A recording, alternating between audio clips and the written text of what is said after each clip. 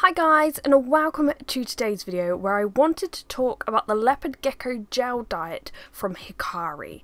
Now, a while ago, sometime last year, they actually reached out to me to let me know the diet was coming to the UK and maybe North America sometime soon, and they wanted to know whether I wanted a sample, maybe if I liked it, maybe I'd review it.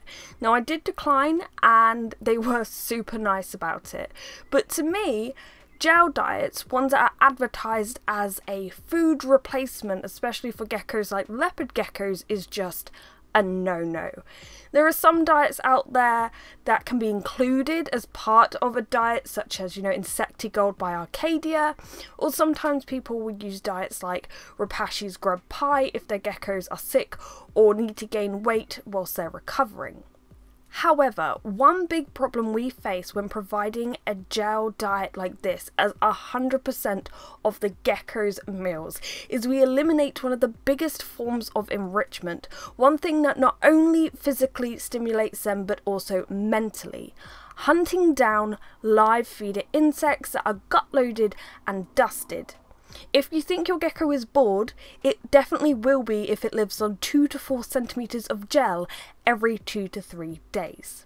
To be quite blunt, I feel that if you choose to feed your gecko this gel as a main diet over live feed insects, because insects are icky or I don't like to look after them, that's on you. That's suiting your lifestyle and not the leopard geckos. That's not benefiting the leopard gecko in a way, and you shouldn't probably have a leopard gecko. It's like having a cat or a dog but taking away all their toys, all their forms of enrichment because it suits you, not because it benefits the animal. So hopefully you'll see in this video why this gel is not exactly what it seems. Now, my issue wasn't just with enrichment. I actually read that your lizard's waste now will not easily stick to the tank or vivarium surfaces, thereby reducing ongoing enclosure maintenance. So, does this mean the poop comes out differently? Like, if you started eating something that turned your poop blue, or like perfectly formed cubes like a wombat, wouldn't you be concerned with what it's doing to your body that makes this perfectly natural byproduct change? So once I read that this is a poop changing gel, I was even more curious and I had to look at what is actually in this diet.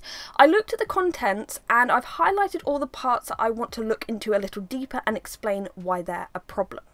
Oh, and by the way, this is apparently suitable for a range of reptiles, including fruit-eating reptiles, even though the diet doesn't actually include any fruit. Also, and I'm going to butcher this name probably, but Takydromus are not geckos. They're commonly known as grass lizards, so it's kind of worrying that it's advertising for technically a reptile that doesn't exist. Takydromus geckos aren't a thing. Anyway, the first thing we'll look at is composition.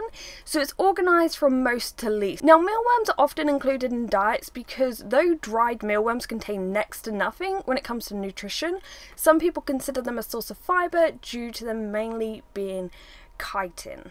Now, my main issue with this is it's like the main ingredient in this, and this actual diet also contains crushed silkworms, which would have been a better ingredient to choose from. A lot of diets when you look nowadays actually contain black soldier fly larvae, aka calciworms, which once again would have been a much better insect to use. The next issue is bran.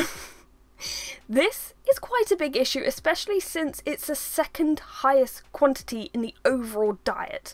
Now, bran is more of a filler or bulking agent. It's cheap, it's not healthy, it's also full of phytic acid, which prohibits the absorption of calcium, which of course we know is pretty essential for our geckos. Next is soybean meal, not necessarily bad, just another filler agent. Then we have brewer's dried yeast. So this is basically here to be vitamin B complex. Now, you may not know this, but there's actually an internationally agreed quantity of vitamin B complex allowed to be added to foods, and this amount is actually quite low, which indicates that the ingredients before this must have been in bulk, and all the ingredients after this must be minute. Now, as we go further down this list, we actually find there's more vitamin D3 in this. Then there is calcium, which is a big no-no. And then moving on to additives, we see that they're using E numbers. And from what I've read, this is only really used in equine food, so I'm not sure why it's being used here. But it shows that they're using retinol acetate and not preformed retinol. It's also 75% less than what's actually usually advised to be used with reptiles, so that's quite concerning. The vitamin D in this is extremely low too. Now if you have a vitamin powder nearby, check the dosage, okay, because this is 1300. Arcadia's new supplement, so Revitalized D3, that is purposely slightly lower in D3 so you can still technically use it alongside lower percentage UV systems, is still using 5000, okay, and that's meant to be low.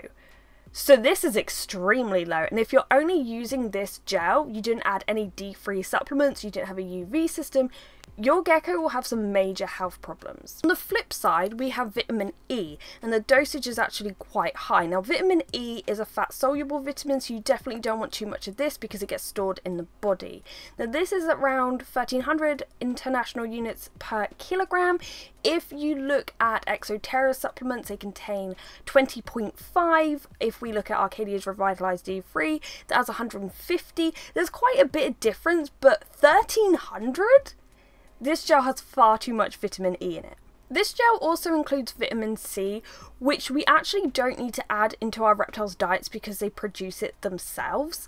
And by the way, I did actually do a video going through every single vitamin and mineral, their uses, what they do in the body, what happens if you have an undersupply or oversupply, and I think it's really important to understand what we're putting in our geckos' bodies, and I'd really appreciate it if you could check that out sometime. But vitamin C is one of those that will pass through the body if there's too much, and can be beneficial if a gecko is sick and needs that little top up, but it is just unusual to include that in the diet, really. Anyway, moving on to the next part. So leopard geckos, like a lot of reptiles, are technically classed as opportunistic omnivores, but we know that they mainly eat a lot of insects in captivity. So why on earth is a gel that is made for them so low in protein? Now, most studies will tell you that reptiles like this, if you're making a diet for them, they need to have at least 25 to 35% protein. So 10% is really low. Also, considering this diet contains so much chitin and bran, it's quite shocking that the fibre is only 2.5%. Another big problem is the gel is only 8% moisture. When you're making a gel like this, originally it should be around 25 to 30% water if you want to properly form it. So either everything we've just read through is just a base mix of nutrients, which means once they're added to the gel, they're completely like watered down, or everything we've read through is incredibly ambiguous. Something is just not quite right here. So to sum things up, based on what we've read, this contains a lot of bran, which prohibits the absorption of calcium. The calcium in this gel is extremely low, and so is the vitamin D and A. However, there is, for some reason, too much vitamin E. The protein and fibre percentages are very low, and the moisture level is questionable. Overall, would I recommend this gel? Not really, no. Definitely not in the long run. If you use this as stated every 2 to 3 days for an adult, not only will they suffer over time due to the imbalance of vitamins in this diet, but honestly, I can't imagine them gaining or retaining much weight. I think maybe if you had a gecko that for some reason couldn't eat or hunt naturally because it's recovering from an illness, the added vitamin C in this may help, but it's only really recommended that you use this for a short period.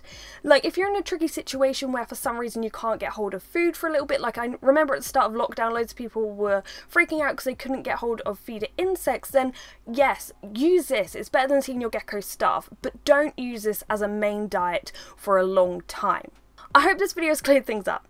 Honestly, the guy who reached out to me was really nice, and I really don't like hating on one particular product, but my loyalties do lie with you guys and your geckos, and I feel I'd be doing a disservice if I didn't warn you about this. I've heard Hikari do some good aquatic diets, but maybe a little more research needs to be done when delving into the reptile hobby. But yeah, I hope you've enjoyed this video. Hopefully it's been helpful. If you haven't already, please subscribe. But thank you for watching, guys, and goodbye.